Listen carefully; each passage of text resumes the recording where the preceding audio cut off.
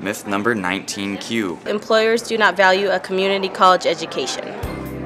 That's completely not true at all. In fact, some of our best candidates have come from community colleges. A lot of our employees come from the community college. They are some of our best employees. We have amazing employees that work for us that come from community colleges. We do not look any differently upon them as we do anyone from a full university either. All the way from our accounting department to our caregivers. We really are not looking for a specific degree from a specific university. We're looking for people that are engaged and have passion about what they do. We actually really love the community colleges in the area.